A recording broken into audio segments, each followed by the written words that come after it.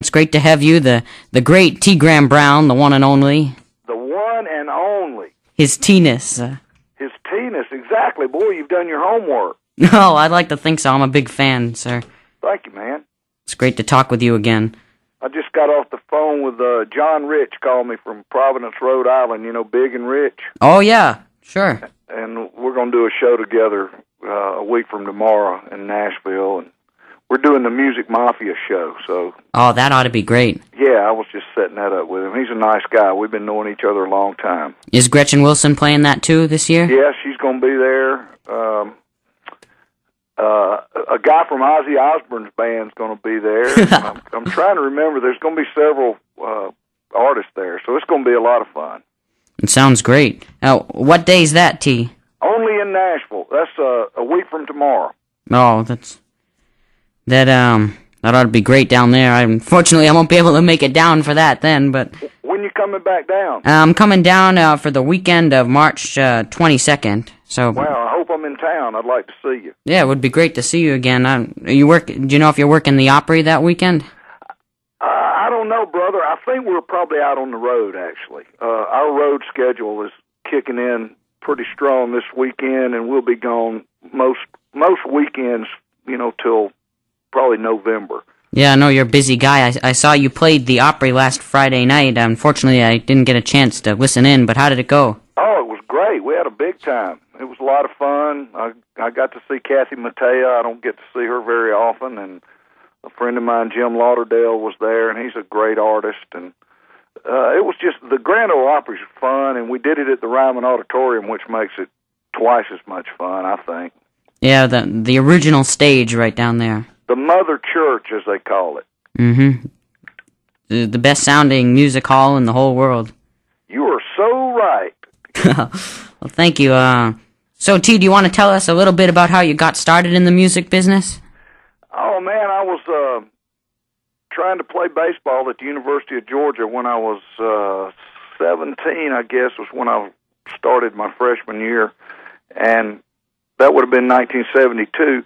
And I had an offer. A friend of mine played guitar, and we got together and learned a few songs. And another friend of mine worked at the local Holiday Inn, and they had a bar in there, but they never had anybody singing in it. And he got us an audition with one of the guys that ran the place, and we sang a few songs, and he said, "You're hired. I'll pay you $150 a week." And so I went back to baseball practice that afternoon and told my coach that all I'd ever wanted to do was play baseball, but that I couldn't play baseball and sing at the same time. And I asked him some advice. I said, "What do you think I ought to do, Coach?" And he put his hand on my shoulder and said, "Tony, I think you ought to go sing." So that was the end of my baseball career, and that would have been October of 1973. So I've been doing it that long. And you came to Nashville in 1982, right? Yeah.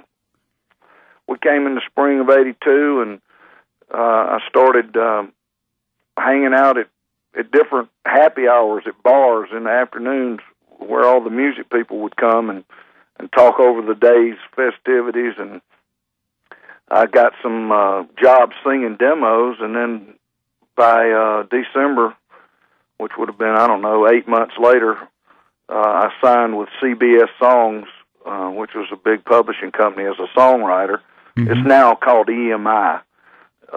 It's been bought several times, but EMI owns it. And I wrote probably about 16 years over there, and just been at it, man. A couple of years, I guess it was 1984, I signed with Capitol Records and made our first recordings, and they put out a song called Drowning in Memories, that it's not on any album, but it went to number 39 on the Billboard chart. So they figured we had a top 40, and they decided to put another song out, and it was "I Tell It Like It Used to Be," and that was my first big hit. And, one of my favorite songs.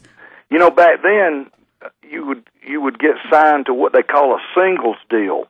Mm-hmm. You wouldn't get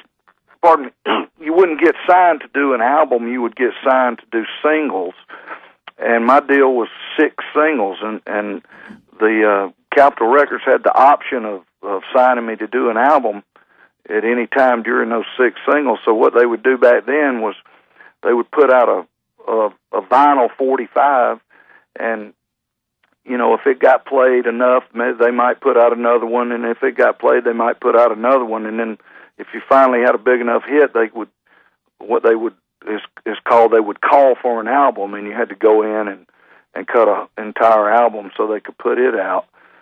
So luckily on my second single was I Tell It Like It Used to Be, so they immediately called for an album, and we went back in and finished an album, and it came out in late 85, maybe early 86, and that was the first album I ever had out. Mm-hmm. But I'd recorded some things. I'm from Athens, Georgia, and we recorded a couple of singles down there and put them out and had local hits. And so I was, you know, I'd been in the studio before, so it wasn't like it was brand new to me. No. But that's how all that major label recording got started. And you've had numerous other hits. Hell and High Water went to #1 in '86, right? Yeah, that was a #1, and then they put out I Tell It Like It Used to Be first, and I think it went to, I think it was top 10, I can't remember, and then they put out one called I Wish That I Could Hurt That Way Again, and it was a little bit higher in the charts, and then they put out Hell and High Water, I think, was next, and it was #1, and then they put out one called Don't Go to Strangers, and it was #1. That was all off the first album. Mm-hmm. And I don't know how many, I'm sure you got a reference book there that tells you all this stuff, but I think I've had about 20, maybe 20 Billboard charted records. You know, some of them might have charted in the 90s or something like that, but at least they charted, so. But I haven't had any Billboard success really in the last few years.